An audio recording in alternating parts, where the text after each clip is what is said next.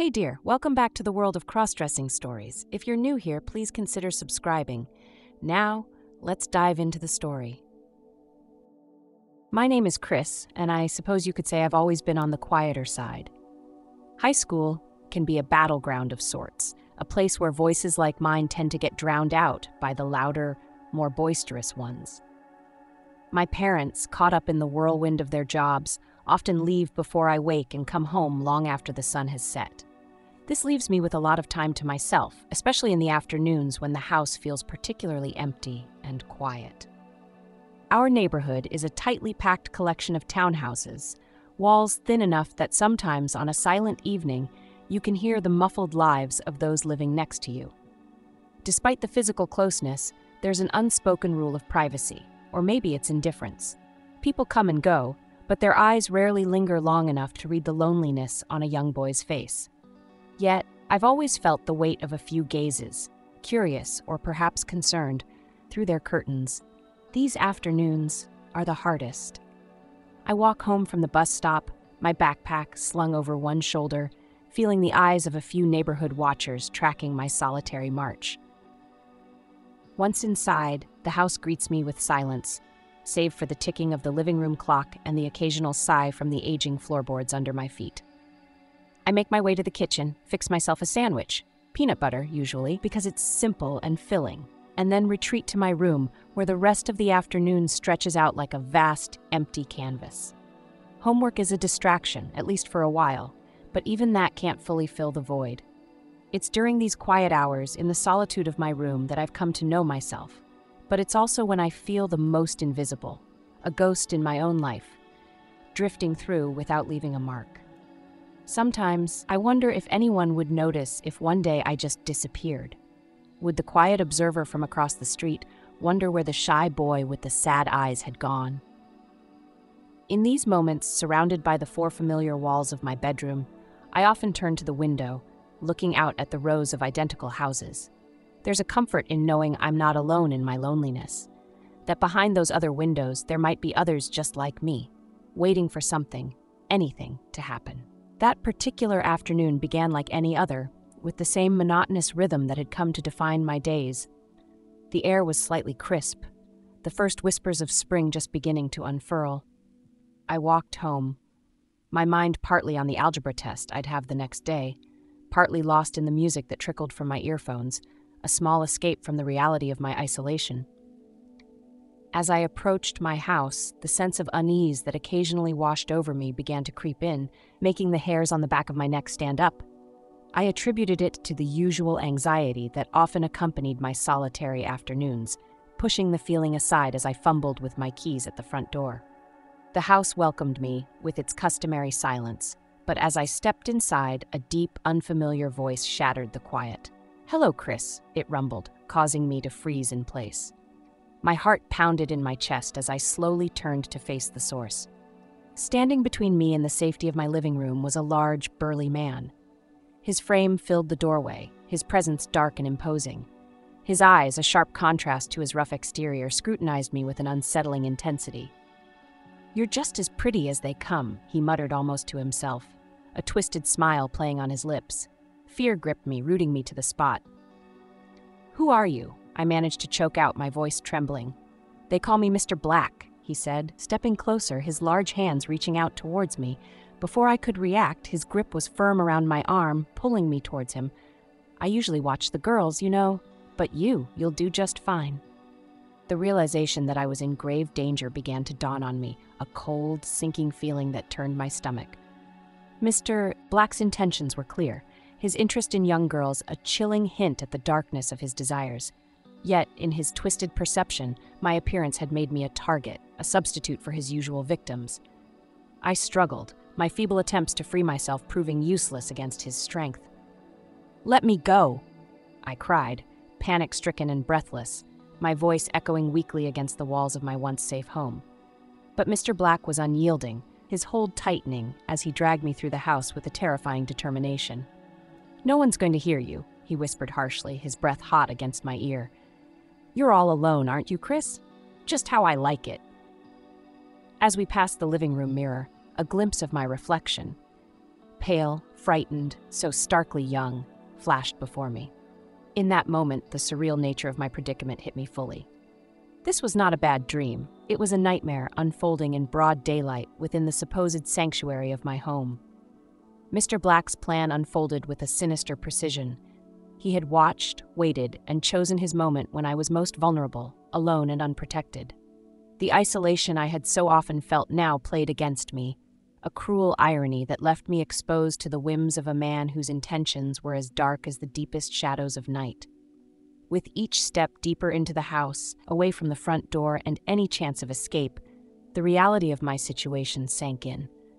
I was at the mercy of Mr. Black, caught in a terrifying web from which escape seemed impossible. The fear was paralyzing, a heavy weight that threatened to crush my spirit as I was pulled relentlessly towards an unknown fate. Mr. Black's grip was unrelenting as he maneuvered me upstairs to my mother's bedroom, a place that once felt like a sanctuary of warmth and maternal love. Now, it became the stage for a chilling transformation. He flung open the closet doors, revealing rows of my mother's clothes, her dresses, blouses, and skirts, a colorful array that contrasted starkly with the darkness of his intentions. "Perfect," he muttered, his eyes gleaming with a disturbing satisfaction as he rummaged through the garments. He pulled out a soft, floral dress, holding it up to me. "This will do nicely," he said, his voice a low growl of anticipation. My heart sank as the fabric brushed against my skin, the innocent patterns mocking my dire situation. With a forceful push, he directed me toward the dressing table, cluttered with an assortment of my mother's makeup. "Sit," he commanded, and I obeyed, my body trembling. The reflection that greeted me in the mirror was a pale shadow of myself, eyes wide with fear, my usual resolve crumbling under the weight of my predicament. Mr. Black began his work, his large, rough hands surprisingly deft as they applied foundation, blush, and eyeliner, transforming me step by step. Each brushstroke felt like an erasure of my identity, painting over the person I thought I knew. The soft bristles against my skin, the subtle scent of the makeup. It all felt surreal, a bizarre contradiction to the fear pulsating through my veins. As he worked, I caught sight of my changing reflection. With each application, the boy I was seemed to fade, replaced by someone new, someone unrecognizable. The dress draped over my shoulders, the makeup subtly enhancing features that no longer felt like they belonged to me. It was disorienting, seeing myself morph into this alternate persona under his controlling hand. Deep inside, a strange turmoil began to stir. The clothes, the makeup, they weren't just tools of my humiliation. They were objects that sparked an unexpected curiosity. Despite the fear, there was a part of me that couldn't help but be intrigued by the image in the mirror. The softness of the dress, the way the makeup altered my expression, it was as if I was exploring a part of me that had lain dormant, hidden beneath layers of imposed masculinity. This internal conflict only added to my confusion and fear. Here I was, being forced into a role I never asked for, by a man whose intentions were undoubtedly sinister, yet part of me was fascinated by the transformation. It felt like a betrayal of my own sense of self-preservation, a curious pull towards something I should have unequivocally despised. As Mr. Black finished his work, he stood back, a cruel smile curling his lips as he admired his handiwork. "There," he said, a mocking tone in his voice. "Isn't that better? Now you're almost as pretty as the girls I watch." His words were meant to degrade, to remind me of my helplessness, but they also echoed the strange, conflicting feelings swirling within me.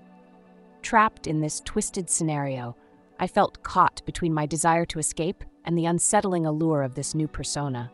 It was a battle within myself, fighting against the fear and the inexplicable draw towards the very thing that symbolized my captivity.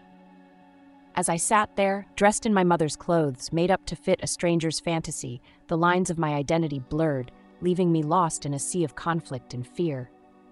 The air grew heavier with each passing minute, as Mr. Black's demeanor shifted from perverse satisfaction to something darker, more menacing.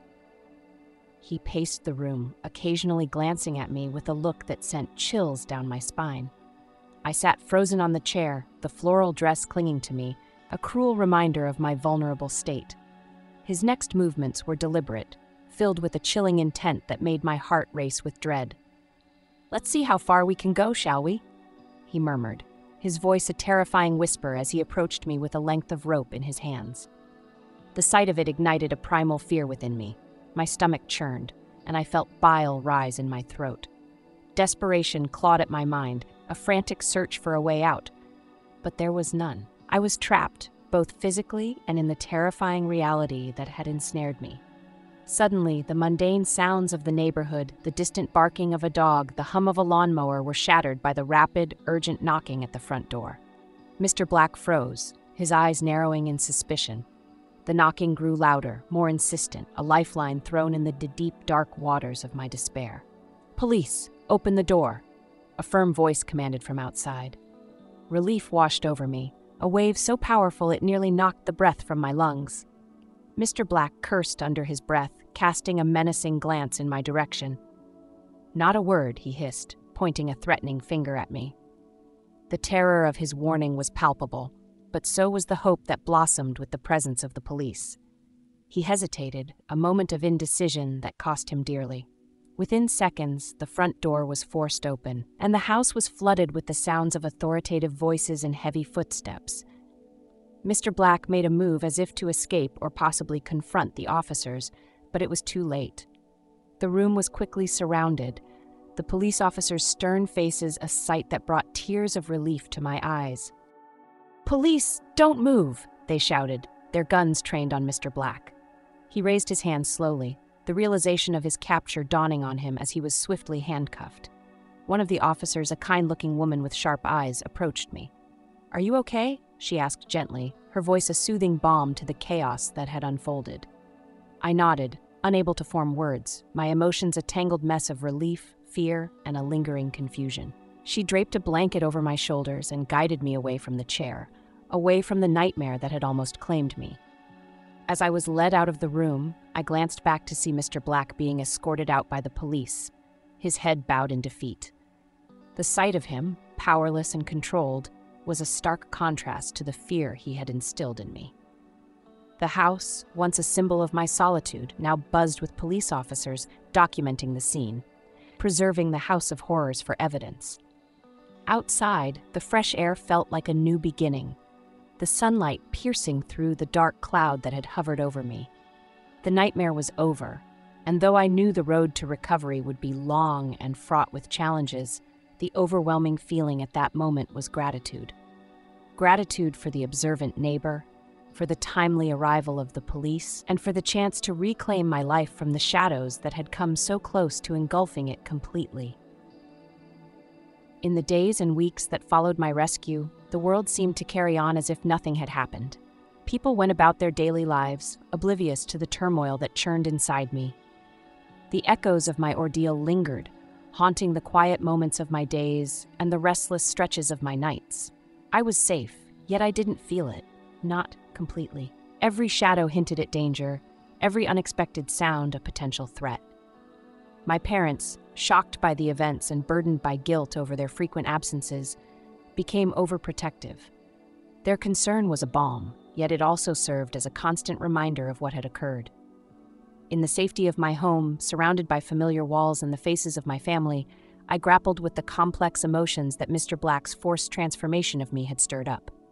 The clothes, the makeup, they hadn't just been tools of my captivity, they had awakened a curiosity about my identity, a part of me that I hadn't known existed. Was I drawn to these expressions of femininity, or were they merely imprinted on me by trauma? These questions spun in my mind, clouded by the memories of fear and helplessness. Recognizing the depth of my struggle, my parents arranged for me to see a therapist. Dr. Ellis was a gentle, insightful woman who created a space where I could unravel the knotted feelings inside me. During our sessions, I spoke of the incident, of the fear, the helplessness, and the confusing array of emotions tied to my enforced cross-dressing. She listened, her nods and thoughtful silences a comforting rhythm amid the chaos of my thoughts. "It's okay to explore these feelings," Dr. Ellis encouraged one afternoon, her voice soft yet firm. "What happened to you was terrifying, and it's natural to be conflicted about the aspects of your identity that were manipulated. Let's explore these together, at a pace that feels right for you." Her words were a permission I hadn't realized I needed. In the weeks that followed, we delved deeper into discussions about gender and identity. We explored the concept of gender fluidity, the societal constructs that dictate how we express ourselves, and the freedom that comes with self-acceptance. These sessions became my refuge, a place where I could question, cry, and begin to understand myself without judgment. As I navigated this complex journey, I found unexpected allies. A support group for teens dealing with similar issues of gender identity became a weekly fixture in my life. There, I met others like me, those questioning, those certain, and those in between.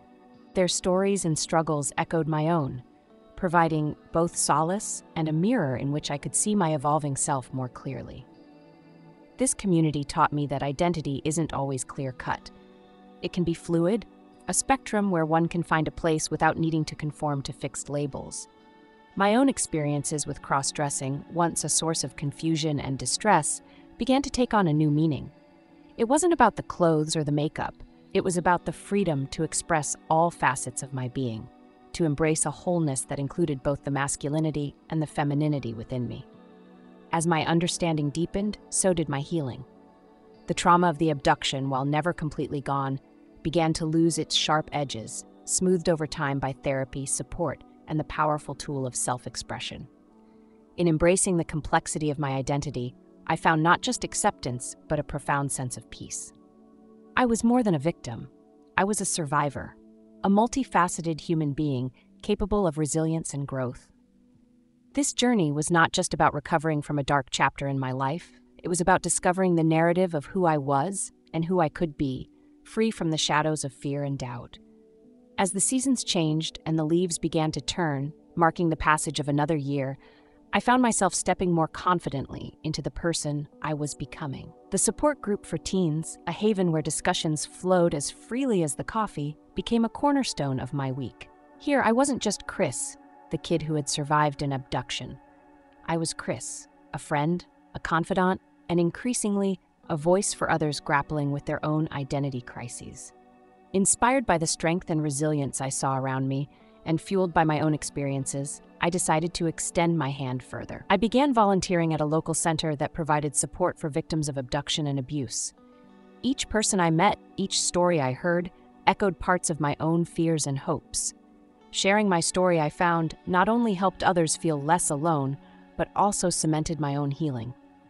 It was a mutual exchange of strength, a shared journey of recovery and empowerment. The true test of my growth, however, came with the approaching school event, a winter gala themed around the idea of Renaissance, symbolizing rebirth and new beginnings. It was an apt theme, not just for the school, but for me personally. The decision of what to wear, once a source of anxiety, now felt like an opportunity to express the myriad parts of my identity.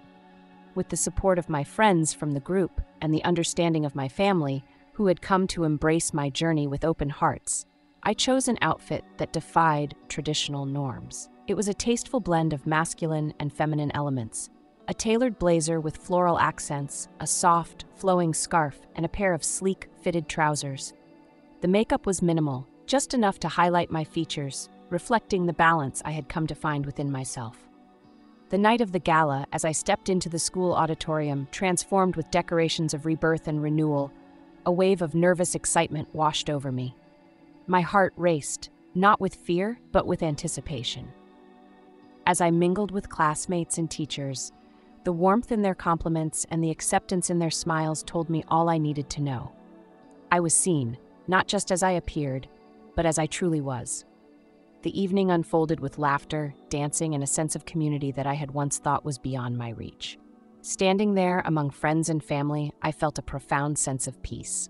The struggle to understand myself, to accept the complexity of my identity, had brought me to this moment, a moment of renaissance, of rebirth, into a life where I was free to be authentically me. As the music swelled and the floor filled with dancing couples, I took a moment to look around. The faces, joyous, vibrant, alive, reflected back the journey of growth and acceptance we were all on. In that beautifully decorated hall, I realized that life, much like the evening's theme, was about continual rebirth and finding light after darkness. The gala ended on a high note, with promises of future gatherings and heartfelt goodbyes. Walking home under the starlit sky, my family beside me, I knew that while the road ahead might still hold challenges, I was equipped to meet them with a full heart. For in embracing my identity, I had found more than just peace. I had found a way to turn my past into a beacon of hope for others, lighting the way forward with every step I took. In the aftermath of my ordeal and the transformative experiences that followed, I often found myself reflecting on the profound lessons woven into the fabric of my journey. Each step, each challenge, and each victory painted a vivid portrait of the themes and twists that had become central to my story. My life, once defined by routines and expectations, was irrevocably changed by the events that unfolded with Mr. Black. The forced cross-dressing, initially a tool of humiliation and control, inadvertently opened a door to a part of myself that I might have never explored. This aspect of my story underscores the fluidity of identity, highlighting how it can be shaped and reshaped by our experiences, both traumatic and enlightening. As I ventured into therapy and embraced the support group's community, I discovered the layers of my own identity, each one complex and rich with potential. This journey of self-discovery was not just about accepting the facets of my identity influenced by trauma, but also about celebrating the entire mosaic of who I am. Trauma, while often destructive, can also serve as a catalyst for deep self-exploration. For me, the terror and helplessness I felt under Mr. Black's control stripped me down to my most vulnerable self, revealing strengths and fears I was previously unaware of. It forced me to confront aspects of my identity that I had suppressed or ignored, pushing me to explore the realms of gender and self-expression that I might have otherwise left unexamined. This exploration was painful, yet ultimately empowering, allowing me to emerge not as a victim, but as someone with a deeper understanding and appreciation of my own complexity. The dynamic of power and control played a pivotal role in my narrative. Mr. Black's initial control over me was absolute, defining the darkest moments of my captivity. Yet as the story progressed, the locus of control shifted dramatically. The act of reclaiming control over my life and identity was gradual and fraught with challenges, but it was also a testament to the resilience of the human spirit. By the end of my journey, the power I held was not just about autonomy, but about the ability to shape my own destiny and redefine the terms of my existence. Perhaps one of the most transformative aspects of my recovery was the role of community and support. The isolation I felt was profound, but it was through the connections I forged in the aftermath, whether in therapy sessions, support groups, or among friends and family, that I found the strength to heal and grow. These relationships not only provided a safe space to unravel my fears and hopes, but also mirrored the multifaceted nature of my own identity. They taught me that healing is not just a personal journey, but a communal process, where shared stories and experiences weave a tapestry of support and understanding. As I stood at the school event, surrounded by faces that reflected both newfound understanding and acceptance, I realized that my story was not just mine, but part of a larger narrative shared by many. Each of us, in our way, grapples with the themes of identity, trauma, power, and community. And in sharing my story, I hope to offer not just insight into these complex themes, but also hope to those who might find themselves on a similar path, searching for the light amid the shadows.